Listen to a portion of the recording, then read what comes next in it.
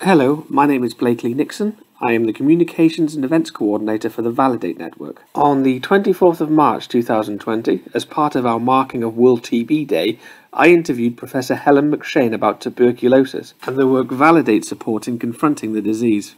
Helen is the Director of Validate and a Professor of Vaccinology at the University of Oxford's Jenner Institute. I should apologise for the poor sound quality. Due to current world events, neither Helen nor I were in optimal recording conditions. However, the interview is clear and Helen has some fascinating insights. So, Helen, what exactly is tuberculosis? Tuberculosis, or TB as it's often called, is an infectious disease caused by a pathogen called Mycobacterium tuberculosis.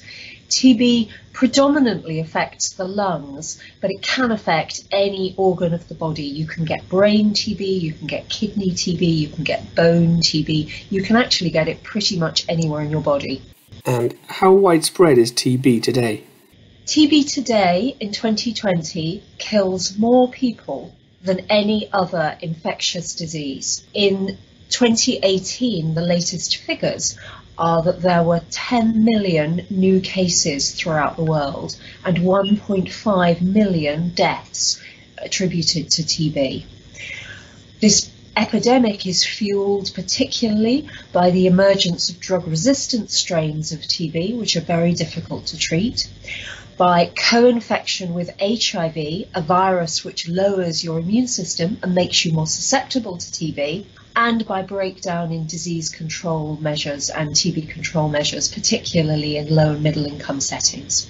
I guess a rather more basic question is, what is it about TB that actually harms you?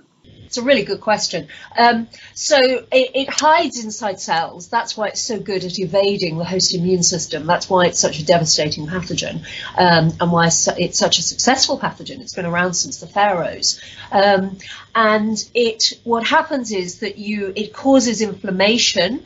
Your immune response does respond to it.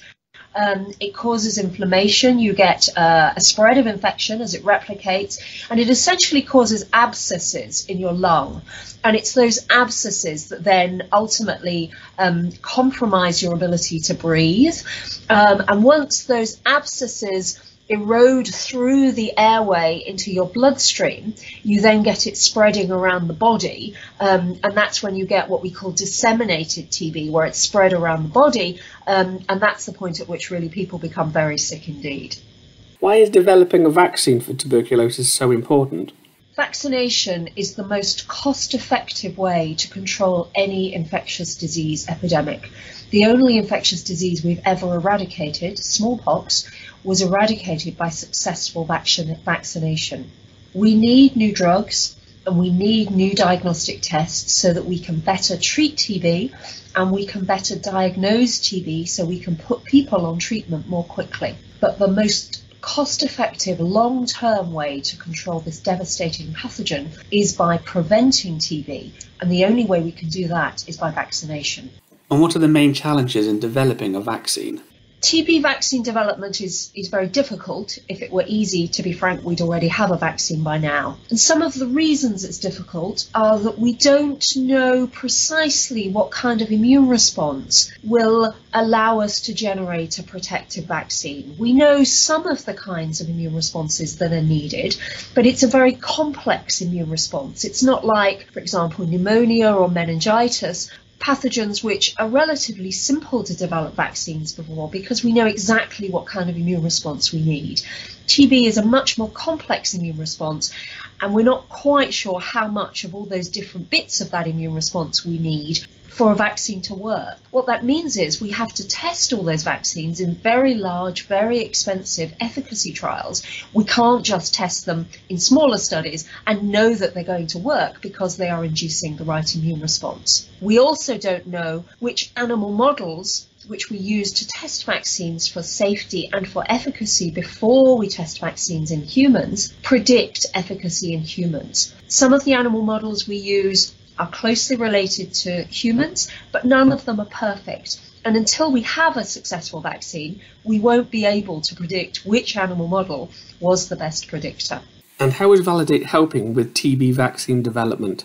Validate is a global challenges research fund vaccine network, which is designed to pull together researchers working on 4 different pathogens. One of those is TB, one of those is Mycobacterium leprae, which causes leprosy, a very closely related pathogen, and then 2 other pathogens, Burkholderia pseudomeliae, which causes melioidosis, and leishmania. These 4 pathogens all have very similar ways of affecting the immune response. They're similar microbiologically. They hide inside cells.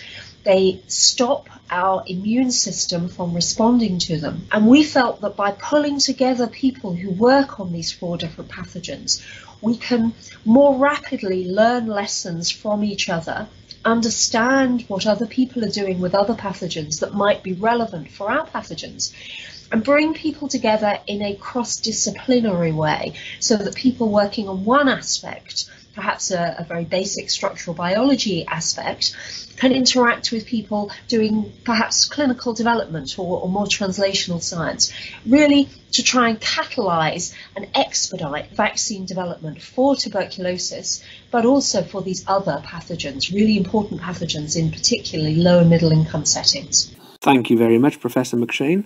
You can find out more about the Validate Network on our website, validate-network.org, or by following us on Twitter @NetworkValidate. Thank you very much.